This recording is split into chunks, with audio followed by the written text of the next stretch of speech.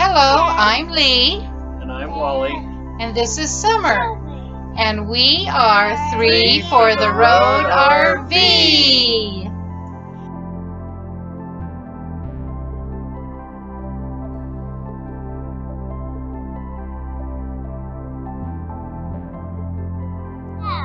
This is Sacred Sabbath Day.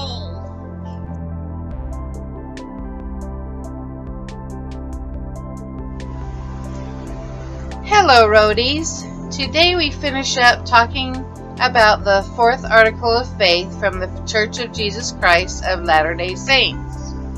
And the discussion today is on the gift of the Holy Ghost, with a little added feature about enduring to the end. And Jesus taught us that we must be baptized of water and also of the Spirit. Baptism by water must be followed by baptism of the Spirit, or it is incomplete. Only when we receive baptism and the gift of the Holy Ghost can we receive a remission of our sins and become completely spiritually reborn. We then begin a new spiritual life as disciples of Christ. After a person is baptized by water, one or more authorized priesthood holders lay their hands upon the person's head and confirm that person a member of the Church of Jesus Christ of Latter-day Saints. They then confer the gift of the Holy Ghost. Those who receive the gift of the Holy Ghost and remain worthy can enjoy His companionship throughout their lives. The Holy Ghost has a sanctifying, cleansing effect upon us. The Holy Ghost testifies of Christ and helps us recognize the truth. He provides spiritual strength and helps us to do what is right. He comforts us during times of trial or sorrow. He warns us of spiritual or physical danger. The Holy Ghost provides the powerful power by which we teach and learn. The gift of the Holy Ghost is one of our Heavenly Father's most precious gifts. Through the power of the Holy Ghost, we can feel of God's love and direction for us. This gift is a foretaste of eternal joy and a promise of eternal life. The priesthood authority needed to perform this ordinance, which was lost centuries ago through apostasy, was restored through the prophet Joseph Smith. Only through membership in the church can one receive the gift of the Holy Ghost. This authority makes the church different from any other religion in the world.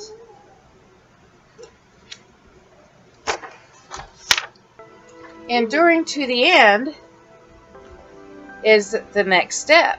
Once we have entered the straight and narrow path by our faith in Jesus Christ, repentance, and the ordinances of baptism and confirmation, we must exert every effort to stay on that path. We do so by continually exercising faith in Jesus Christ, repenting, making commitments, and following the Spirit. Once we have been forgiven of our sins, we should try every day to remain free from sin so that we can always have the Holy Ghost to be with us. In the covenant of baptism, we promise our Father in heaven that we will obey His commandments for the rest of our lives. If we fall short, we must repent in order to retain the blessings of the covenant. We promise to do good works, serve others, and follow the Savior's example. In the Scriptures, this lifelong commitment is often called enduring to the end. By following the gospel path, we can draw closer to God, conquer temptation and sin, and enjoy the gift of the Holy Ghost more abundantly. As we patiently and faithfully and consistently follow this path throughout our lives, we will qualify for eternal life.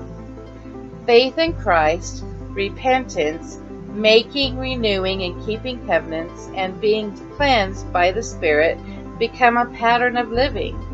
Our actions in daily life are shaped and governed by these principles.